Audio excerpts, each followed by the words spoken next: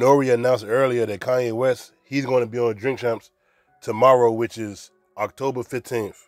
Friday, October 15th. Yo, he said, I'm done with the bullshit. I'm with my son General and Tamika Mallory until freedom. But tomorrow at 9 o'clock, you get to hear Kanye West Uncut on Drink Champs right after Boosie at Revolt TV.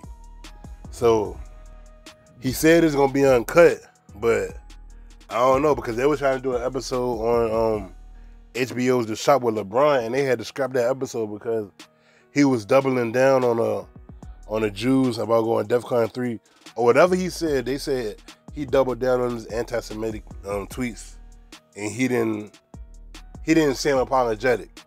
That's what the statement that the Shop put out. So I don't know, because Drink Champs is on Revolt TV, which is owned by Diddy, which is the man that Kanye West cussed out just 3-4 days ago.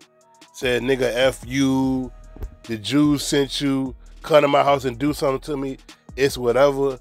And then leaking all the text messages for the world to see. So I guess Diddy is cool with Kanye West coming back on his network, but is he cool with Kanye West having hate speech?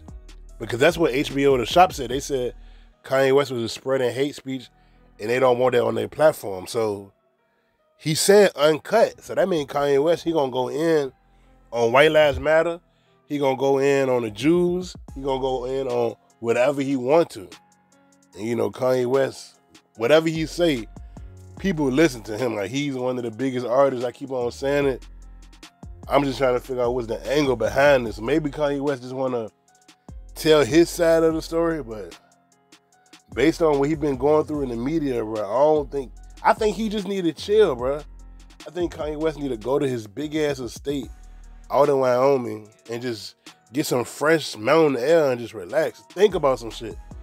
I don't know if he got a therapist. I don't know if his doctor be helping him with his bipolar disorder. I don't know, but he just been real erratic.